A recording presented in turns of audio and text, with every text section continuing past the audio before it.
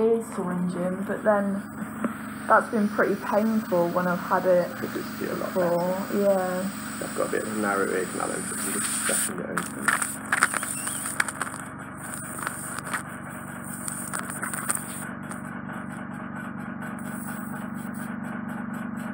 Just flop my tube. Is it normally better to remove when it's soft, or is it trickier? If it's too soft, it's actually trickier because it just keeps blocking the tube as it's doing right now.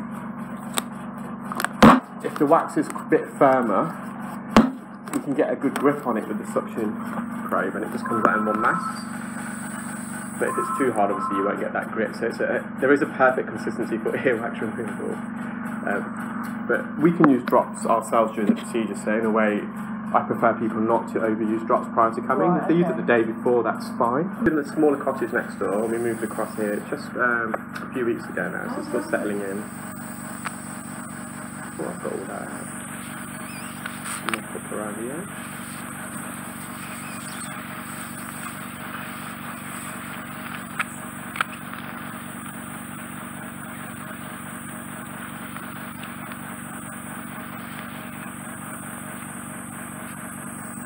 I've got the blockage out. I'm just going to use a little scoop just to mop up around the edge. How do you feel? Is that better? Yeah, it probably sounds much sharper because I've been feeling for weeks like my ears are full. Well, I think there's something else going on as well with your eardrum, so I'm going to do another test in a minute. Okay. Have you had grommets before, or a history of ear infections? Nope, never. You've got a bit of scarring on your eardrum, which I'll show you in a moment. It's a white patch. It's just calcification and you get a white. It's called tympanosclerosis.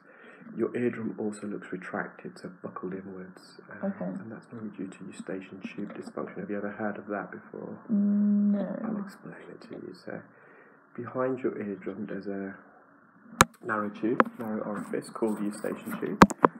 It connects the middle ear, which is the cavity behind your eardrum, to the back of the nose. And the Eustachian Tube has two functions. It's a drain pipe, so any fluid that accumulates behind your eardrum can drain away. But it's also the pressure equaliser in the ear. So, for example, when you go on an aircraft, as you descend, the air pressure in the plane is greater than the air pressure behind your eardrum. So the eardrum gets sucked inwards, it buckles in. And what we normally do is close our mouth, pinch your nose, and blow. And we force air up the nose, up the Eustachian Tube, to pop the eardrum back out. But mine's not retracted in. So what's happened possibly with you is that your Eustachian Tube is blocked, and it normally gets blocked at the back of the nose. So there's no air behind the eardrum. So the eardrum, it creates a vacuum, so the eardrum gets pulled in. I suppose it's nothing to do with it, but I have issues with my sinuses. It's actually connected, it can do, because the Eustachian Tube is very narrow, it's about 1 millimetre, 2 millimetres at the top, and it's at the back of the nose near your sinuses.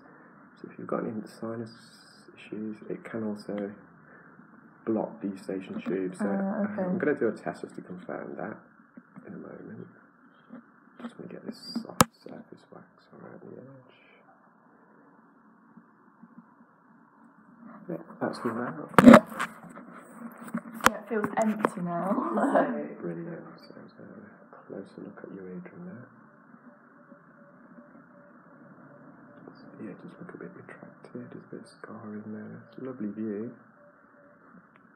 Okay, so I'm going to do a pressure test now. Okay.